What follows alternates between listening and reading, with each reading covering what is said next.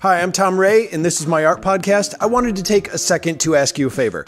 If you're enjoying this episode, please remember to subscribe to it on whatever podcast app you're using, or leave a review if you can. Any little bit helps. Also, if you'd like, you could go to my website at tomrayswebsite.com and sign up for the email list, and you'll get information about each artist that I talk to, and you'll get alerts as to when different episodes are coming out. Plus, you'll also get a call out when I'm looking for artists to schedule interviews on the show. So go to tomrayswebsite.com and subscribe to the show there. And also, thank you so much for listening. Hi, and welcome to another episode of Tom Ray's Art Podcast. I'm Tom. On today's show, I talk with an artist who's actually been on the show before. It's been a while since we spoke. When I met them, it was because they were an animator and they actually did a music video for a band that I really like called Man Man. And this time they are coming on the show to talk about a gallery opening that they just had that was based in New York, and they're doing paintings.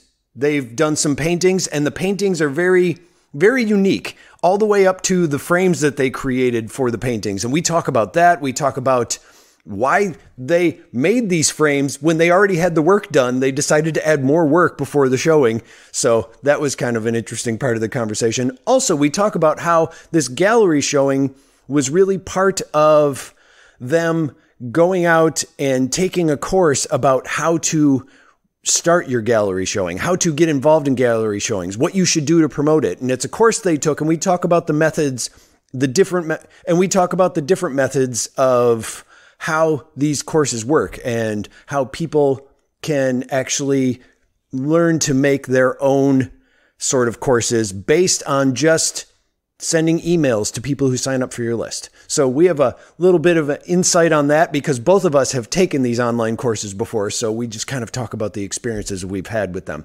So enough of this. Let's go to the interview starting right now.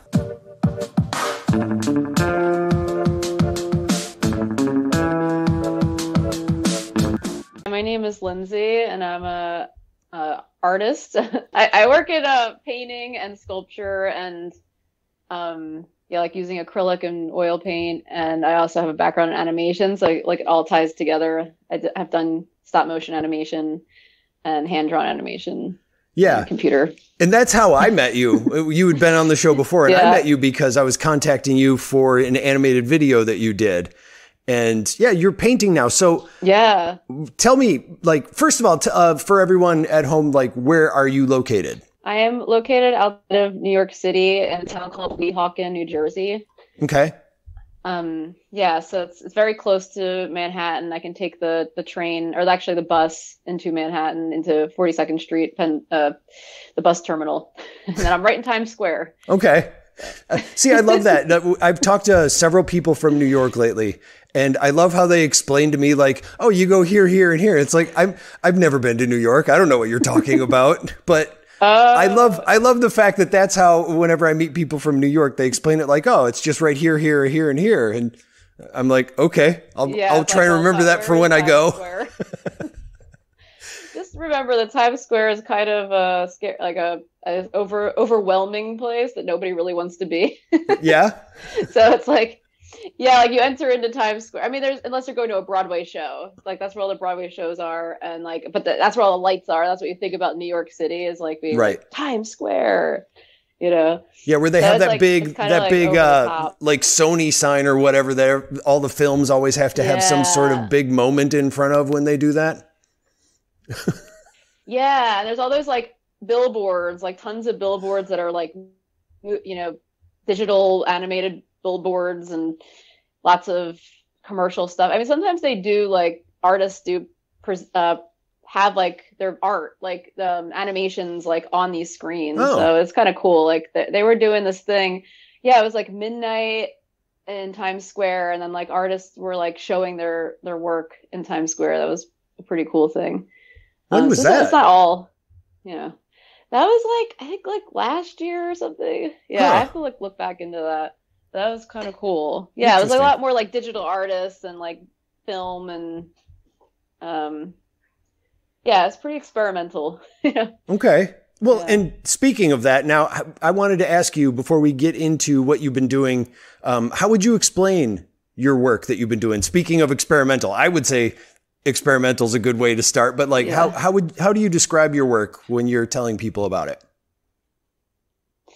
Well, like this series, I think it's very autobiographical, but it's also like taken from pop culture references like film, and just like it's like kind of like this series is about like animals, like your domesticated animals, kind of like if they reign supreme in your life and like they were or in the world, basically like kind of like the wildness of the animals. Like my cats, for example, were like really I guess I was really inspired by them. I was drawing cats all the time, and then I was kind of like they're so kind of like fierce and like they're like domesticated, but they're not. Like they want to go out in the wild. They want to like hunt really bad. Yeah, like they have these instincts. So I'm just thinking like domestication, like during the pandemic, it's kind of like a pandemic thing too, just like being stuck inside and like so detached from nature, and then having to go back on the screen, like working from home, working remotely, where we're all like on screens all the time, and like how we're distanced from our senses. I just like, just how wild we are kind of like as humans. We don't even notice that. Like we don't realize that, like, but we like really do need to be like in person with people and like smelling and like, right. It's like our senses are like overlooked, Yeah. So that was kind of like me getting back into my senses. Okay. And like, however I need to do that. So would you say that it's like, would that be surrealism? Would that be, I guess drawing the cats? I don't know, cartoony. Like, what would be the type of style that it would be described as if it were to be historically spoken of? Yeah, I think it's like surrealism mixed with like, I don't know, stop motion cartoon, like, I don't know, kind of mixing cartoons and surrealism together. Okay. Yeah, somebody said like, is it like, there was maybe pop surrealism, or like there's I'm still kind of trying to figure that out, but yeah, like it's a little, I was really influenced. I was like finding these surrealist painters. I was really influenced by the surrealist, the female surrealist that I didn't really know about, other than like, Frida Kahlo, like people know about her, but there was Remedios Vera from Mexico. And I mean, she moved to Mexico from France during World War II. And like a lot of artists did. And then when they did that, it was like the surrealist movement in Mexico going on. And so they were all like a lot of more female surrealists than I knew of. And actually this sculpture here is like, a combination of like Romita's, Vera's like this like owl lady that she made and that she painted. And then this like Mexican, wood sculpture that I'm also like really interested in, like this, like the colors and the patterns of like a lot of like sculptures that are done. I don't know. Also, like in Ukrainian sculptures, there was a woman that did a similar style too. So it's kind of like this folk art mixed with like surrealist painters, and then kind of like taking up space with these like sculptures instead of paintings that they did. Okay. But also doing both. So while studying those, were there things that you were plotting out or planning out for the work you were going to do, or was it just kind of it grew with it? Like, what were some of the ways that the influences of that became part of the work, or is it just something you picked up on and then kind of elaborated on? Like, how did that work out? I like found the art, and then I found, it was a combination of different references too, like because there's also like the White Lotus TV show I was watching. Oh, and then that like those sculptures that are in the White Lotus. Yeah, I was like, wow, what are these sculptures?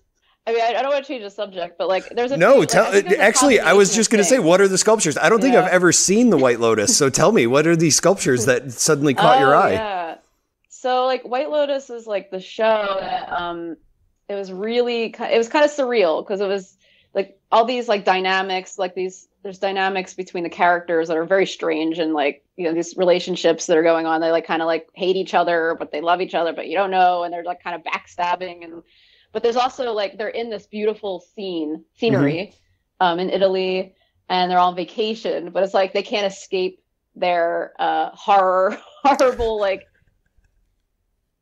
I don't know, like they can't escape their like horrible dynamics. Okay. And like their pain and suffering that they don't deal with, you know. Yeah. So like they're in this like beautiful location. There's all these like sculptures everywhere that are like these heads. They're head sculptures on like pedestals, and then there's a story behind that I read. I had to like do some research on that. I figure out, what are these sculptures? And they're like these. The story is like a man cheated on the woman, his wife, and I think she cut off his head and then they put it in front of the house or something. It's okay. Like, or, you know. So I was just thinking about like so it made me think about like just sculptures that we have that I see around my town. Like when I was walking around town during the pandemic, because it's all you could do. Mm-hmm. I'm like, I'm trying to be curious about my surroundings. I'm like trying to really like get influenced by like my world around me. So I'm like looking at these so many lion sculptures around my neighborhood. And I'm like, what is the meaning behind that? I was like looking into that, and like it's like this protective thing. People like want to protect their houses, so they put lions in front of it. And also like in Chinese, like Chinese culture has lions as well, but there are these different like style of lion. So there's all just like, I don't know, this weird, you know, symbolic thing going on that you don't really think about. Mm-hmm. And then I was thinking about things that are going, like, what do we need protection from? Like, what do we, kind of like this thing where like everybody's on the internet now, you know, and especially during the pandemic, my husband got really into, on Twitter, and like talking to all these people on Twitter trolls, and people were like attacking him on Twitter. So I was like, we need protection from the internet, like Twitter trolls and trolls. So I was like, made this painting was like about that, like using kind of like the tiger, because he's like the year of the tiger he is the year of the tiger in Chinese astrology. So like I was like putting the pieces, you know, making it kind of like a statue that's like he's on the computer. He's a cybersecurity cat, so he's protecting the internet. He's protecting the party. Okay. It's kind of like trying to make it more like fun. So like thinking about the party, and like, I don't know, it is kind of like about COVID too. Just like can't party anymore. You can't go out dancing. You have to stay at home and, you know, not be around people. So it's like protecting the party from COVID, bullies, I don't know, online trolls. Like, well, where can you party these days? I like the idea too, that it's just like, I'm stuck at home, so I'm going to create a virtual fight club, you know, basically. Yeah. I want you to attack me with the meanest thing you can say. Is basically what he's saying. True. I know. It's like we all just like, you know, human nature. We all just want to like attack each other. So now the show that you just had recently, tell me about it. It was from August to September, and you did the show here. So tell me a little bit about the showing that you had. Yeah, it was like, it was pretty awesome. I was at Soulless Studio, which is in New York. Shout out to Soulless Studio. They're like a group. They're like a bunch of artists that like, it's run by Liam, who, you know, we can all be like members of this art community. And then they're hosting individual shows for like features for artists to have a solo show. Mm-hmm. So I pitched my idea, and this was like in March of last year. So I think I had like 6 months to put it together. And I was like, oh yeah, I'm ready for it. Sure. But then there was all these things I wanted to try and do. So I wanted to make frames, and I made these I wanted to experiment with making frames that were more like sculptural frames and kind of tied into the painting. Yeah. Because I used to do stuff like that a long time ago with spray foam. And so I wanted to take that a step further and try new things and make it like this, like kind of, I don't know, and create an environment where it felt like I didn't want to do like normal frames. I just wanted to be like this immersive experience. As much So as the I frames could. were not originally part of what you had, yeah. is what you're saying. Yeah, I think I maybe had like one frame or something, but yeah, I made all the frames during that time mostly. Yeah, so It was a lot of tell me work about 'cause I those had to frames. learn They're how to very make frames. interesting. Yeah, they were like made out of like wood, and then they are glued together. You know, like I actually had a friend that told me a little bit about how to like, you know, make, because like the paintings are wood, so then you put wood behind it, that makes it like protrude out of the wall, and then from around that frame that's behind the wood panel, you can like add a frame around it. Mm-hmm.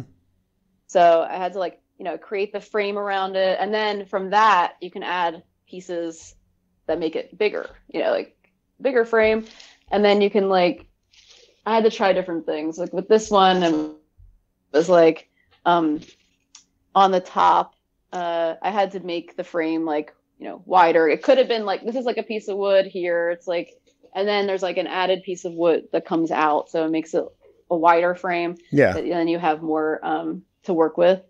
And then yeah, using the spray foam and then the paint on that to kind of tie it together to the picture.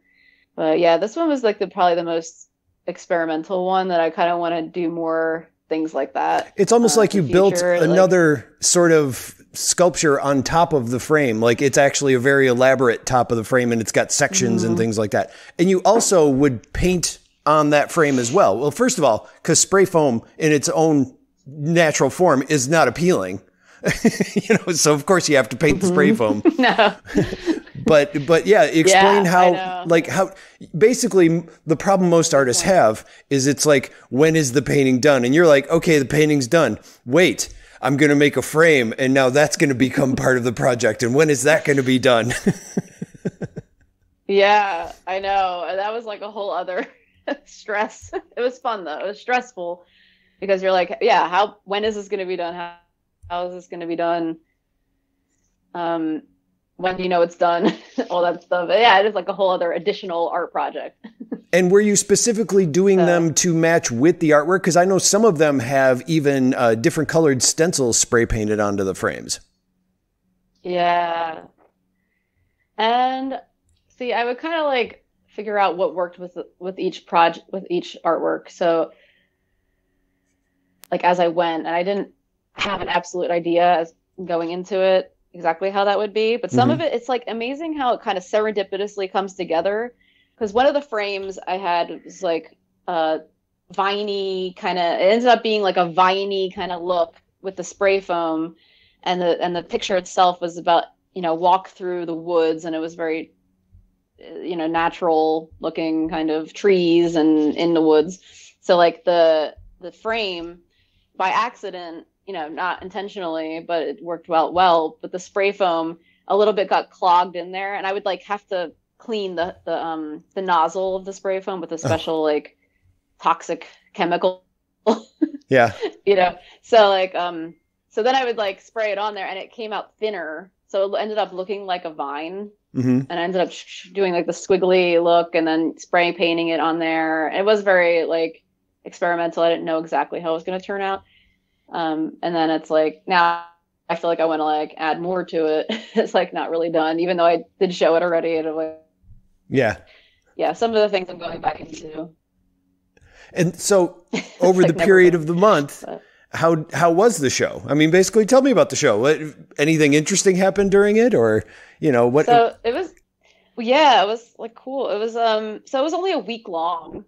Oh, but yeah, see, there you go. I was, but it's the fact that it said it was August to September, and I was just like, oh, wow, it was a month. Okay, you're right. It was probably like the last week of August. Oh, sorry. It was clear. That's okay. I need to read a calendar better. No, it's okay. I wasn't expecting you to know all the details. No, it was a week long, and so I really had to it was like a lot of learning how to market it, which I learned. I took a little online class Oh, with Gita and Katerina Pavova, okay. which is a really good class. It's called like Your Own Art Show. Okay. So they taught like the step-by-step process of like getting your own show, doing it yourself. And even though I had, help from the gallery, it's like a, gallery studio space. They really helped. They helped like hang the show, and, Ward and Brandon, they were there, and they helped, sell stuff when we were there. And it was like kind of like being in a gallery show, but it was also like up to me to promote the show a lot. And I made cards. I got my friend Amber Johnston, who's a photographer, came over, and I hired her to take photos of me with the artwork. So it felt a little vain, but it was like, it's kind of funny. It was kind of fun. It was like, taking pictures in the studio as like an artist, trying to take myself seriously as an artist. Right. And, but also goofy. Like they're very like funny shots. So it's kind of like an performance art piece unto itself, that aspect of it. And we have worked together in the past doing stuff like that, like kind of like photography projects, kind of goofy. And so then, just like promoting the show online, talking to people, collecting emails for everybody I met, like through like trying to see who's interested in art, that people that I just meet around town. I'm like, oh, I'm having an art show. So I'm just promoting it all the time, and then collecting email addresses and then sending them out. And then using Partyful was kind of cool. It was like you can RSVP on there, and it's unlike, I'd never seen that one before. Facebook. I saw that you were using that. I was unfamiliar with that one. Yeah, and I was unfamiliar with it too. Like Solis Studios, they knew about it, and Brandon from Solis Studios, he put it up, and then I was like just promoting that. But it was pretty good because you could see everybody's RSVPs, and then you can like easily just send it out to people. You don't have to be like on Facebook or not tied to. And Eventbrite they didn't want to go through Eventbrite because it's like usually I think it's public, and then lots of like random people would just come for the free cheese and wine. So they have that problem with this gallery sometimes. I've done that. Yeah, people they don't even look at the art. Yeah. I know, me too. I used to do that all the time. Yeah. But, no, that is funny. I did do it when I was younger. You're right. Yeah. Like, really weird. Yeah, I used to do that. Yeah. I know, but if you like art, then it's okay. I mean, like, I feel like you would go and you like at least look at the art a little bit, maybe. No, it was a thing I discovered. Totally weird. It was a thing I discovered when my band used to play out a lot, and we'd go to college towns, and basically I'd we'll go to the university, find out because it would be the weekends, we'd go find out where the art buildings are, and we would just walk in, and if it was open, it's like, okay, there's a gallery around here somewhere, and there's going to be alcohol and food. And we just all plow into this room. So, but this was a while ago. It's not something I currently do. But it was like a lot of like, and I've been to shows where this has happened recently, and it's a lot of old men that are doing it. Oh. And they're just like, what is this? What's the deal? Yeah, they're like really old guys, and then they're just like, they don't understand Tinder, so this is their way. They still live with their mom. Yeah, exactly. Yeah, it's kind of sketchy. You're like, right. I don't want to get sucked into this conversation. Or maybe they were always just there, but we just are more aware of things like that now. Whereas when we're younger, you just ignore those people, I know, and then somehow they like make you get into a conversation with them, and it's like, I don't get out of this. I don't know. Now, tell me. I don't know if I want to go down the negative. Right. Tell me more about this online course that you took. So I'm interested in what it taught you and what you learned from it. That like, what are some of the things that you were like, oh, that's so obvious, or like, I had no idea, or that's a great idea. Why didn't I think of that? Like those sort of moments that you had taking that course. Well, one of the things was something that I didn't really get a chance to do too much, but like how to get a write-up, like a write-up in any kind of like it's like first you want somebody to promote like a newspaper or something to promote that there's a show, and then somehow, I think if you have a longer show, it's easier to do this, but like if you have like a month long show, you got to get somebody to write about the show.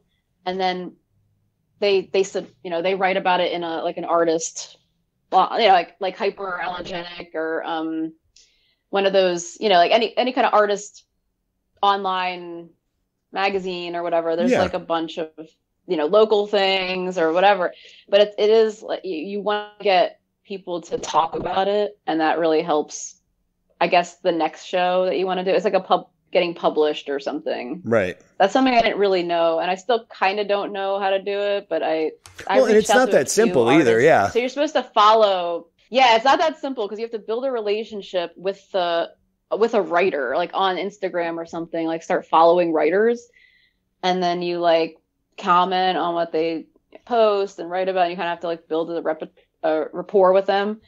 And then and then when you have a show, you like reach out and tell them that you have a show. But yeah, that's something for like next time. Right. I have to like, that's something you have to like chip away at. And well, and it's because, I mean, I understand why it's hard to do, because the people that write this, like, otherwise everybody would be like, I decided I'm going to start doing artwork. Now I'm going to contact this magazine and go, hey, I'm going to start doing artwork, publish about my stuff, you know, and they're like, well, what do you do? And it's like, well, I'm working on, you know, I get that. Not everybody's like me, where all you have to do is go, hey, I'd like to talk about my artwork. And I go, okay. You know, I want to discover people who are starting out. Like, I want to know about people in the beginning of what they're doing. Like, I don't have that gateway when I do my stuff, but yeah, it makes sense though for a publication that actually has like money they have to make and things. So I get that. Okay. So there was that. And, what other things? Like, how did you go about finding the people that you did? Like, you were in Create, or you have a posting on Create, I believe. Yeah. And that was really great because so Katarina she runs Create Magazine. Mm-hmm. So she's got her hands in different things. She has Art Queens. So I'm part of the Art Queens. And what's that? She does like different projects. So it's like a Facebook page for artists, but she also does like live talks with different artists she brings in, and talks about the business of art mostly. And she also has, so like I've been with them for like a couple years since the pandemic. She like started during the pandemic, so it's like this online like support group for like artists. Okay. And yeah, so it's, yeah, that, so she did like she does like a coach too. She's like an artist coach. And then I took her a course with her that was like how to kind of get back. For me, it was like how to get back into art and taking it seriously, and creating a series or whatever you want to do with that. Whether she promotes, also talks about like starting your own like online workshops, and you know, teach, like if you want to go in the teaching direction, or you know, offering like online, you know, workshops or coaching. The toughest thing about that is feeling like you can. Like, you know, I've heard people say that and saying like, oh, you can do workshops and help people. And I get there are people that you could help doing that stuff. And I'm speaking from like, I've thought of that myself as well. But I'm like, I'm just some dumb idiot who's going to want to like do that learning for me. You know, that's my out loud thoughts right now that I just said. It's like, who the hell would want to listen to me? And that's the hardest part. Like, that's the most difficult thing, you know? And I'm not saying that would be a problem you have or anybody else would have, but when I've heard... I do have that problem. Well, and that's what I'm saying. Like, I can't be alone in thinking that. Like, they go, you create a workshop, and it's like, well, yeah, of course you can. You're brilliant. You know, the person telling you this. I'm just some schlub going, okay. You know, it's I don't know. I'm sorry. I'm going through my own like little thought process here. No, but I think what she says is like, there's something that we have knowledge. Everybody has knowledge that somebody else doesn't have, that there's always going to be somebody that you can teach for sure. I mean, but yeah, they have to have the money or whatever. But, right. But I mean, everybody has something that they can teach, but it's just about, I guess, it's putting it yourself out there in that way. And and figuring out what it is that people actually want to learn from you too. Cause like Right. you have so many skills. We know a lot about a lot of things, but then what is it that people actually want to know that we could offer them? And then creating that course, which takes so much time. Right. But I guess it could be worth it, but yeah, it is like it would be a lot of work to do. Well, and like, I always think about, I could teach something, but I don't know what it is that people would want to learn. Well, one method that I know is something where it's like you have the people create it for you. So what you do is you create the email list by setting a page going like, hey, I do this stuff and I'll send you an email about what I do. And so as the list grows, you just keep sending out information of like stuff you do, and then things that people respond to. Like you ask a question each time, like, oh, what do you think of this? And if people respond, then you go, oh, someone actually respond. Like you can keep asking the question, like, I did this thing. What do you think of that? What would you want to know more about it? No response. Okay. I'm not going to do that one again because clearly nobody's interested. Then you do another thing and go, what did you think of this? Would you like to know more? Or what questions do you have about it? And if somebody has a question, then you do one about that question and make that public, and then and then you just keep asking the questions over and over again. And what they do is the people are telling you what they want to learn. It's a long haul. It's not a thing that happens overnight, but as you're doing it, you build your list and you keep sending the stuff out to people, but then you ask the questions and then make more about that. And that's how you can build it up and learn what people want to learn. Whereas you could sit down and spend all this time going, okay, I'm going to tell people this, this, and this. And everybody could be like, yeah, we know that. Or no, I don't want to learn about that. I want to learn about something else, and then you've just wasted all this time making a course. That's a thought process I have. And I kind of try to do that. But at the same time, I'm like, but I'm already putting stuff out there. I don't know. So that's one method. That's called like a seed launch method or something like that.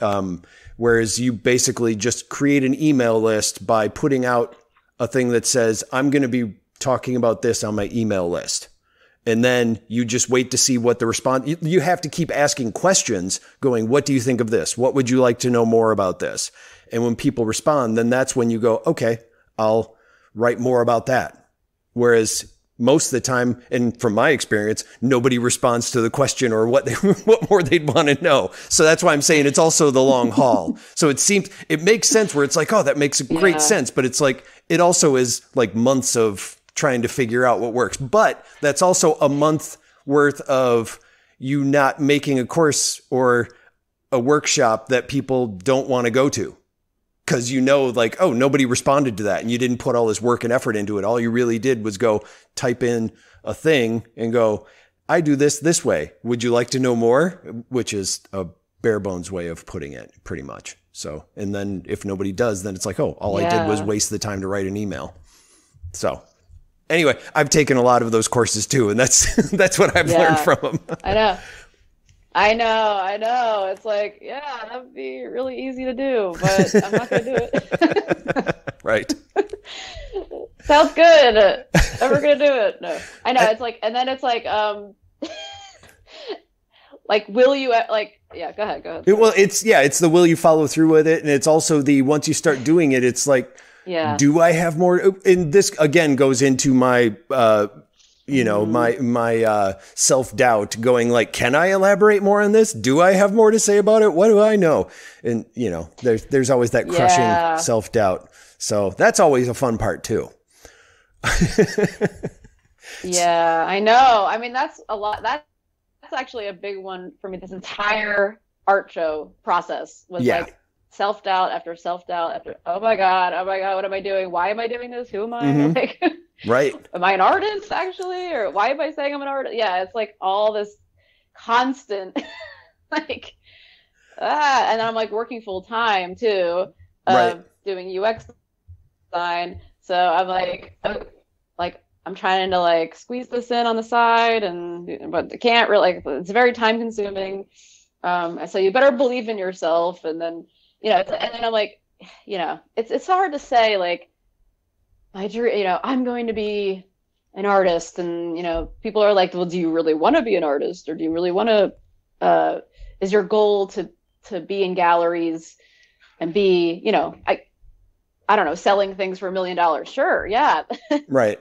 I would love to sell things for $1 million, but that might never happen, and it could, but then there's some people that just believe that it's going to happen for them, or they really want that, like that's the only thing that they can do or something. Mm-hmm. And I don't know. It just seems like a crazy idea, but I guess it's possible. I love it. You just did an art show and you're like, this seems silly. Why nobody does this? You just did it.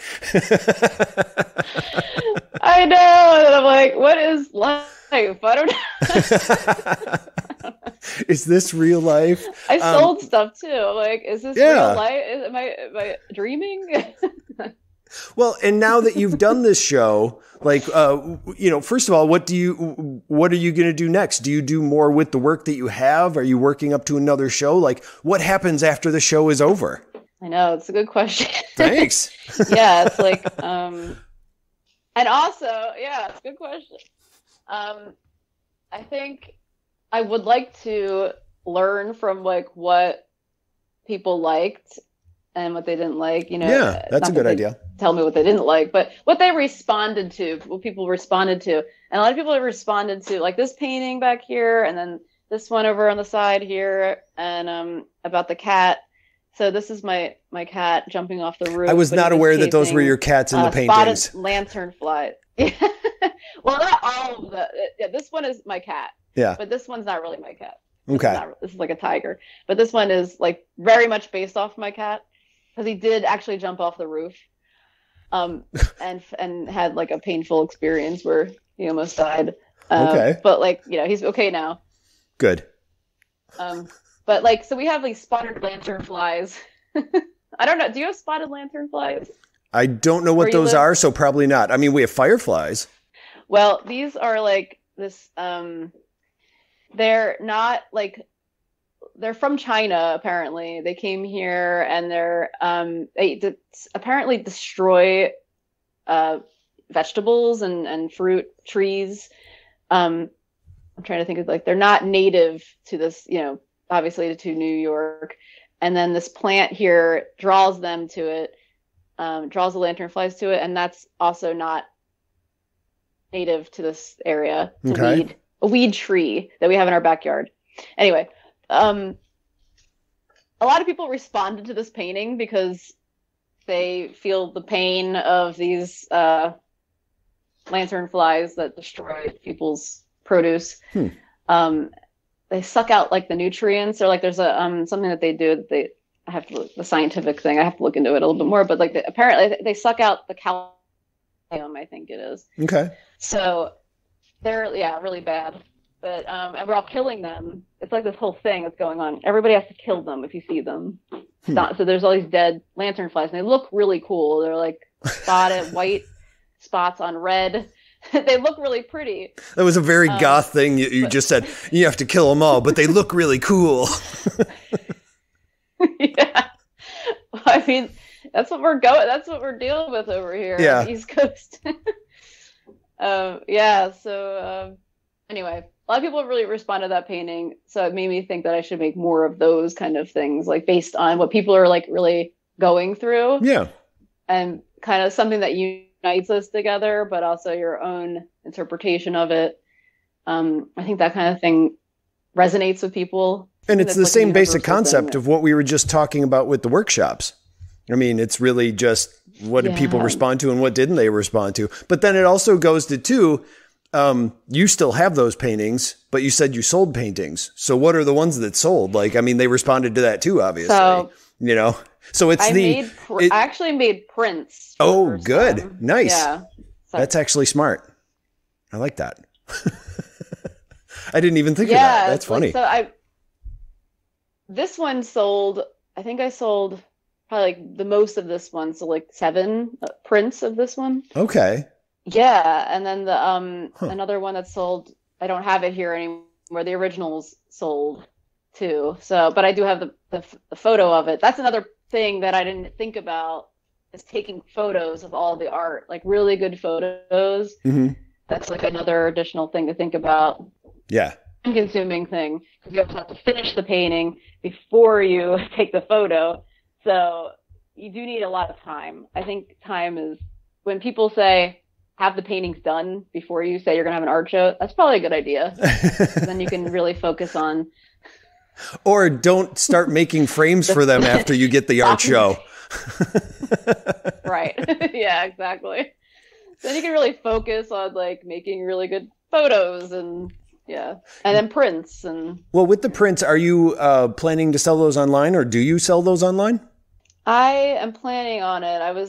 So I can sell them through Soulless Studio. They are a print studio. Oh, okay. So that was cool to they printed them right there, and that was very easy. I might continue going through them, or I might post it on. I'm trying to figure out actually a good place to sell the prints from. I heard Saatchi has printing abilities, and I'm just not sure what the quality is. I want to find good quality prints. Yeah. I know a lot of people when I've talked to about prints that they have, they like to do them in-house and then just sell the physical ones themselves. It seems to be the thing that people prefer. Yeah. But I mean, that's really just someone's opinion. Yeah. There's also print on demand, but of course you don't get to see those as they go out and you don't know who's printing them. Yeah, that's the freaky part. But Yeah. And then, so what are some things that you have coming up in the future, or things that you are planning to do in the future that you'd like to tell people about? Submitting to a bunch of different art shows. Okay. I haven't really done before because I now have a body of work, so I can submit to more art shows. And I also am involved in the animation world a little bit here. Yeah, I was going to ask about that if you had any animation things coming. I mean, I've been hanging out with some animators lately and kind of talked about making some collaborative animations. So hopefully that'll happen. I don't want to curse it. Right. Yeah. But I do want to work on some animation. I saw an amazing animation last night that I'll promote too. My Love Affair with Marriage. It's a really good feature-length film, independent animation that I saw last night. It's an epic film. If you can see it, I definitely recommend that. By Signe Bauman. That's how you say her name. She's she's a really independent animator from New York that's very well known. I've seen her around a lot of things, and she's Ukrainian. She's Lithuanian, and her story is a lot to do with Soviet Union, but also being a female and having various relationships, but then figuring out what she needs. But then also it's a scientific thing of hormones, what's going on in your brain, and when you are in a relationship and at first, and then the chemicals that are going on. It was really cool. It was scientific and emotional and cultural. Very. Yeah, and very feminist, All right. So, but yeah, I would love to make a feature-length film one day. It gave me inspiration for that. Just thinking of autobiographical art that it's so amazing when you can show something in a theater and it just everything, sound, visual. It's just so impactful. Yeah. Reminded me of all that. Nice. All right. And then, sirens are going off. Nice. New York. Oh, yeah. And if people wanted to check out more of your work, where could they do that? Instagram, Lindsay Art Senses, LINDZ Art Senses. All right. And I want to thank you once again for coming back and talking with me and telling me what you've been up to. It's been great. Yeah. Thank you so much, Tom.